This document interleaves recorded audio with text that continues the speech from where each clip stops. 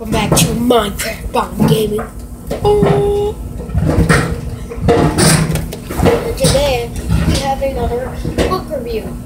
Whoa! And it's called Cosmic Commandos. Thank you, Jeff.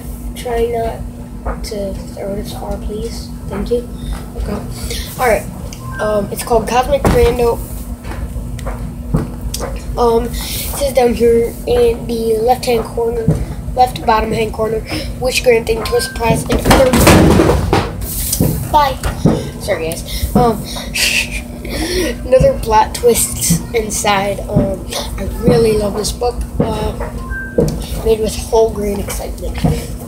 Now that is a nice try. Cosmic Commandos is fun for kids and hilarious for the adults who are lucky enough to get to read it to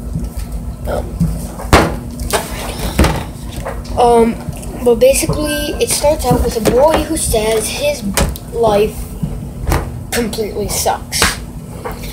In the morning he has to go to school, but he wakes up and he's playing video games. His mom calls him and says, come down, come for breakfast.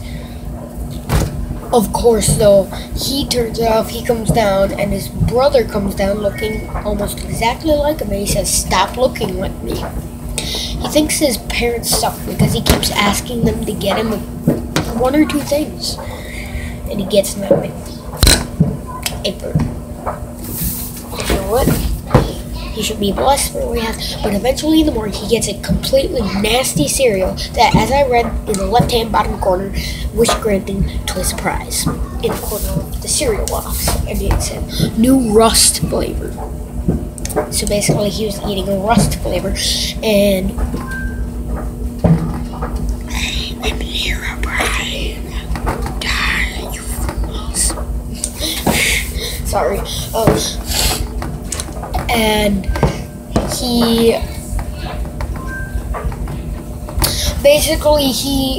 just eats a couple bites, like one or two, of a cereal, and starts ripping the box piece by piece, dumping out all the cereal onto the ground, finally gets the ring, and his head is stuck in the box. His mom pulls it off, he finally looks at it, and he says, a stupid ring. And he says, oh great, a nice little poem. No, I didn't say the poem, but no. So eventually he meets a bully at school. He twists the ring. This boy wishes that he could be Cosmic Commando because he does every day. The other guy, the bully, wishes he could have been big every day. And he became Cosmic Commando. The bully became the big guy. And he took him down. And basically, this story is based on a video game that this boy plays, and it's all pixel, and he's just facing a bunch of monsters that come from the video game, and in the end, his brother gets a ring too. They join up, and they defeat the greatest monster, and I have no idea what his name is. But in the epilogue for the next book that's coming out soon, a girl comes and picks up the ring.